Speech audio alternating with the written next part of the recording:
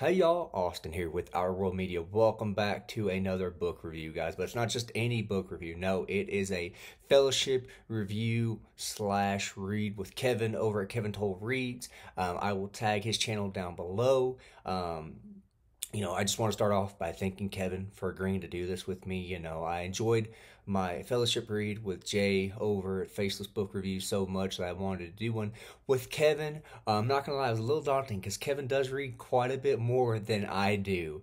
Again, thank you, Kevin, for agreeing to do this. Now I need to get one planned with Hyde Reed as well as Dustin. At some point. But let's get into it, guys. What did we fellowship read? Well, we decided we were going to do a Louis L'Amour book. Kevin's been getting into Louis L'Amour here more and more lately, which has made me super excited just to see somebody, pick up a Louis L'Amour book and enjoy them as much as I do, if not more than I do, which I'm not sure how often that happens because I really enjoy Louis L'Amour books. I'm not sure how someone could enjoy them more than me. But when I was talking with Kevin regarding it, he goes, "Hey, you talked about reading this one. Do you want to do that next month?" And I said, "Yeah, I'll hold off on reading it." So we decided to do a co-review slash fellowship read of Flint by Louis L'Amour.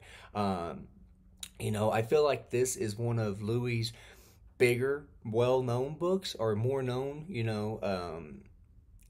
I can see why, but at the same time, I can't. But let's get into it. So I'm gonna start off by giving you all the kind of the premise that we had for this co-review or fellowship read. It's a little different from how me and Jay did it over at Faceless Book Reviews. When me and Jay did it, we just didn't want to know what each other thought of the book and we just wanted to put our reviews out there. Well, Kevin was telling me that him and Hyde Reed had done the same thing, but they had also asked each other 5 questions regarding the book and whatnot, and I thought that was awesome. So I wanted to do it that way and just give it a shot. So I'm going to start off by kind of going over the premise of Flint and then, answer those questions and then kind of give you my final thoughts. So, Flint by Louis L'Amour, what is it about? Well, it's about this gentleman who ends up, as this book opens up, we are introduced to this character. Mostly he goes by the name of Flint in this book. He goes by 2 names. But we start off with him on this train and we're kind of introduced to him and he kind of monologued that, he is going back west to just kind of be by himself and pass away by himself. He doesn't have any family really. He never really had any friends and whatnot, and he did get a cancer diagnosis. And if you watched my, weekly update when I talked about reading this, I told you guys that the premise kind of reminded me a little bit of The Shootist, a little bit with John Wayne, because, in that, John Wayne's character has cancer and whatnot. And I think that's about as close as that movie slash book gets to this one. But again, we're introduced to this character. Oh, what is his name? I'm sorry, but he goes by Flint. 2 names in this. Kettleman, James T. Kettleman. Sorry, guys. But again, we're introduced to James Kettleman and whatnot. And, like I said, he's on this train. And then he ends up getting off the train to go find this secret little hidden area to kind of pass away at his own pace.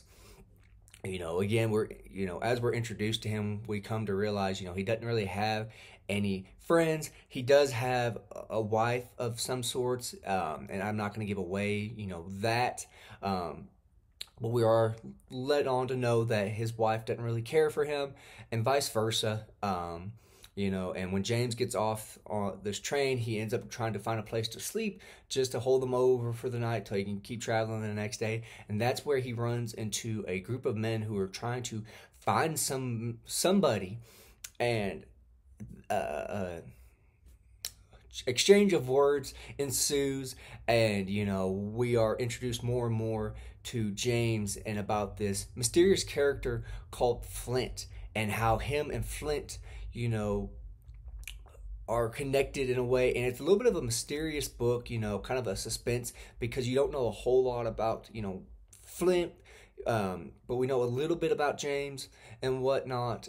But as this book goes on, James adopts the identity of Flint and goes on to, try to help in a land war of sorts, of cattle war.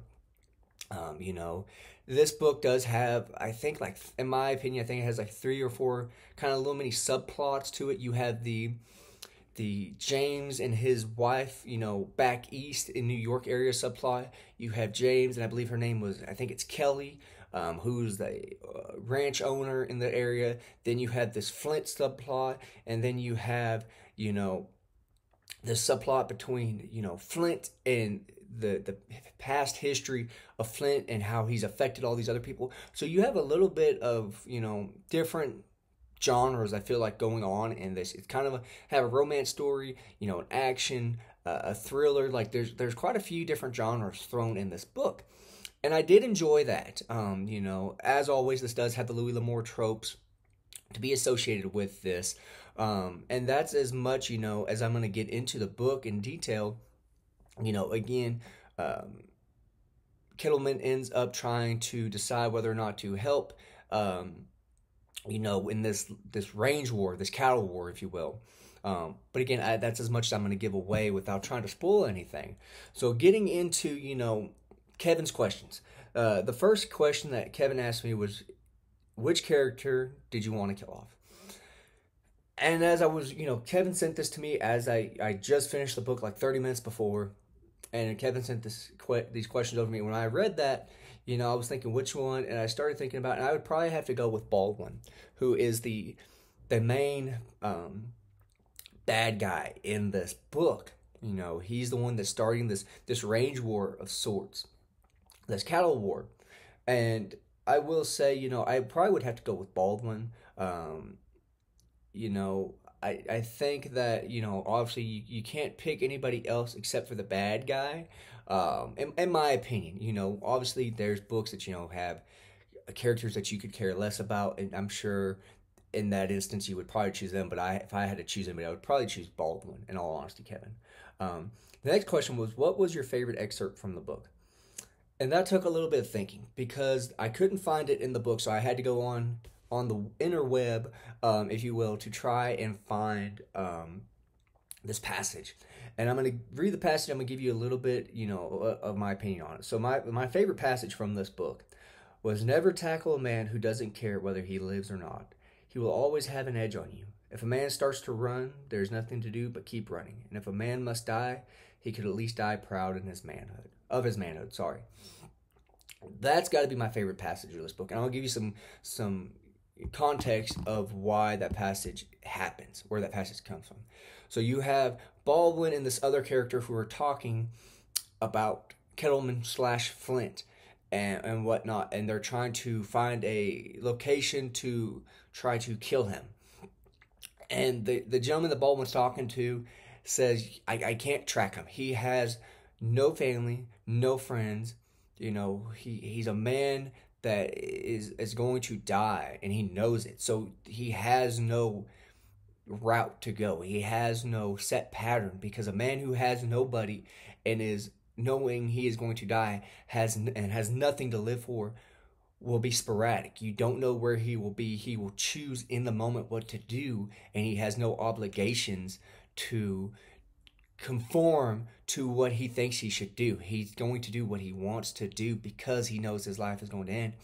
And I think that's such a great passage, you know, and I'm probably taking a little bit of it out of context when I say this, but, you know, it's like that Tim McGraw song, you know, live like you were dying. You know, he's going to do what he wants.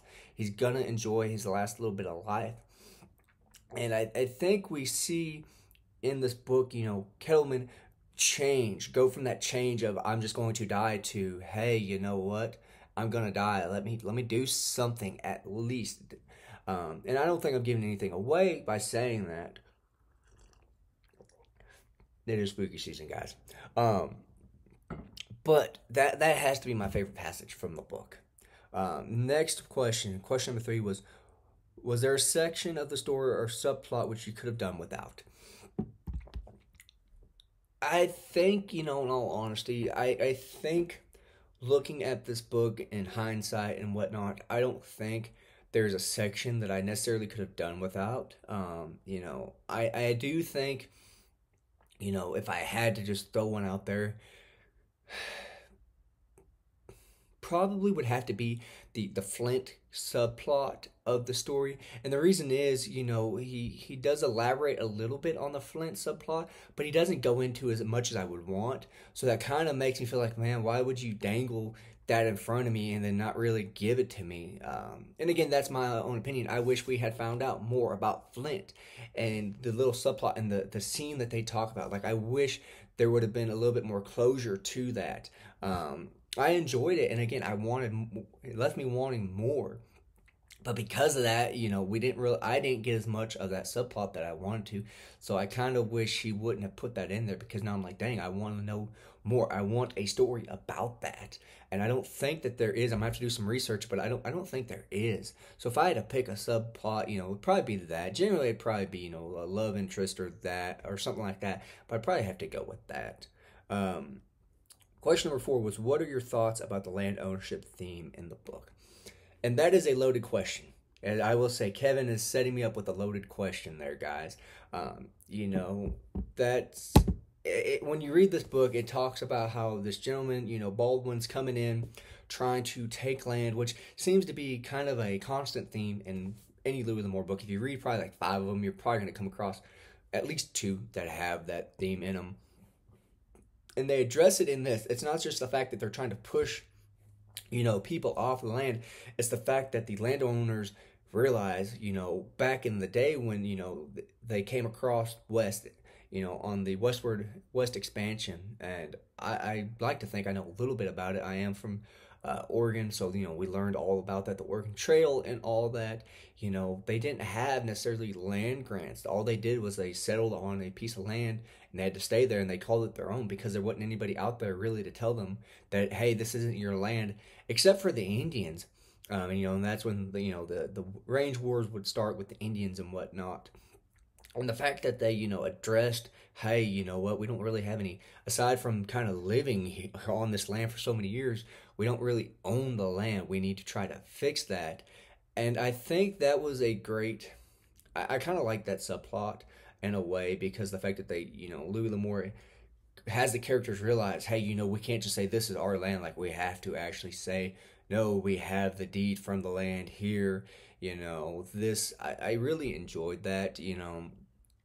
I kind of wish they had explored a little bit of the land a little bit more and the idea behind that. But I really did enjoy that. My thoughts on that was, I think that's the first time that I can recall. And again, I have not read every, Louis L'Amour book. I have like 100 plus of them up there.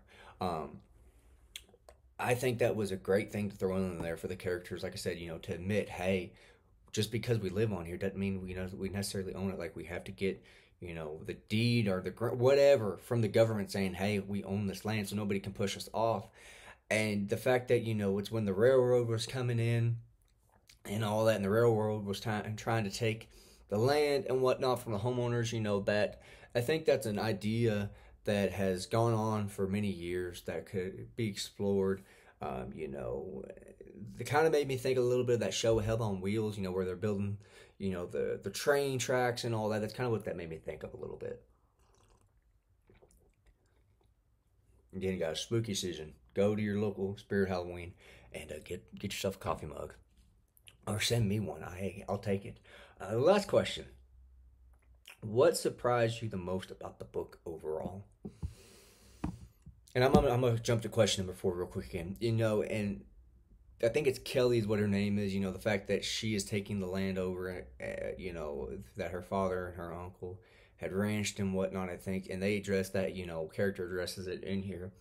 Who would work for a woman? Woman can't, have the land and all that. I think that's a touchy subject again. But that was just the mindset, back in the day, and the fact that he kind of included that again. I really like that. But getting to question number 5 again, what surprised you most about the book overall? I'm gonna be honest. So I had, again, I generally don't do any research in my Louis L'Amour books, but I had gone on YouTube and I looked up a review of Flint, and I know that Dustin had done a review over it and whatnot, and Dustin kind of briefly talked to me, about this, and he said that he enjoyed the book until he got to the end, because it was kind of as he described it, a Disney ending, which I didn't understand what that meant until I got to the end. And I will say, and this is going to lead to my final thoughts. What surprised me most about this book was the ending was not what I was hoping for. I was hoping for the standard Louis L'Amour, finish to a book, and I didn't get that. Um, Kind of made me think it was kind of like a cross between Kill Their Own, I think is what it was. And I've done a review of that on here on the channel. It's kind of how the ending was a little bit, but not to the degree of satisfaction that I was hoping for. And there is without going too much into it, there is a twist in this book which I didn't really enjoy as much.